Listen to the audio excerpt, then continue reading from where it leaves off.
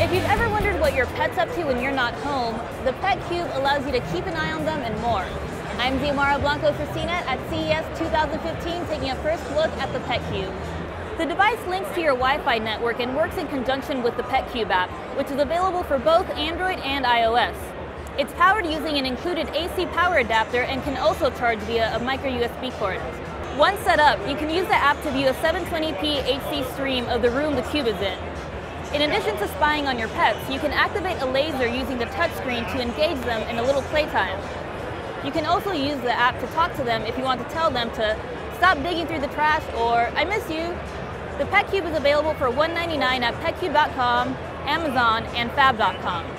For more details and more coverage at CES 2015, make sure to check CNET.